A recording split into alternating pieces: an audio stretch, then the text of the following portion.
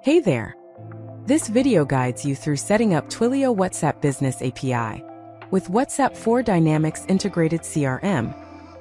Before we dive into the setup, make sure you've got 3 tabs open: your Dynamics 365 CRM integrated with WhatsApp for Dynamics, your Twilio account, and on a new tab, open Power Apps or Power Automate. Both have the same steps. For this video, we will use Power Apps, so go to makes.powerapps.com. Now that everything is in place, let's get started.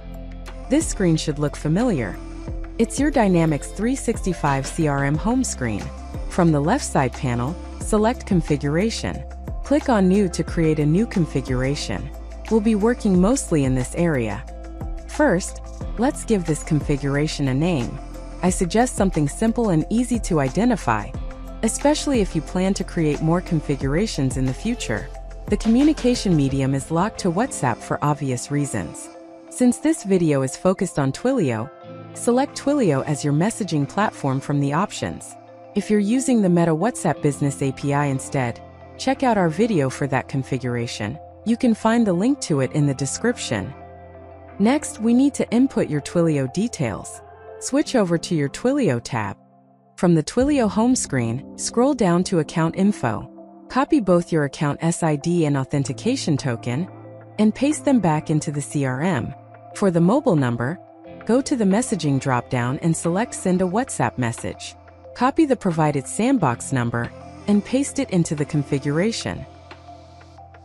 The messaging service SID is essential for sending WhatsApp messages, so let's set that up next. Switch back to Twilio and select Services under the Messaging option. Click on Create Messaging Service. Now start by adding a name for your service.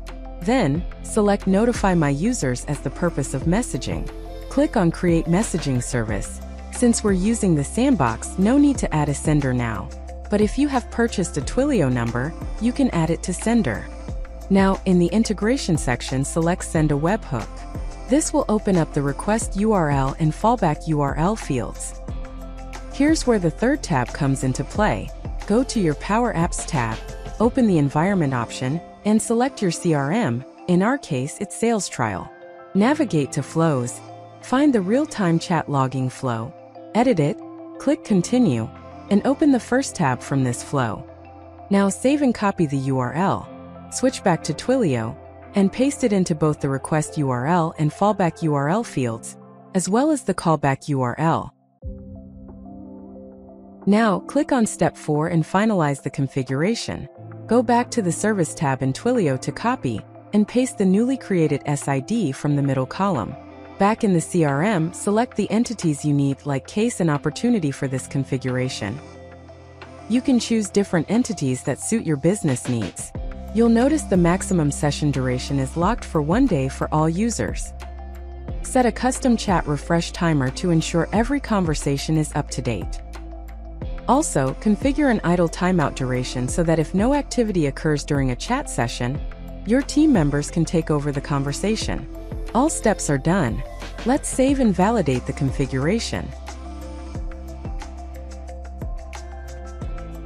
And there you have it.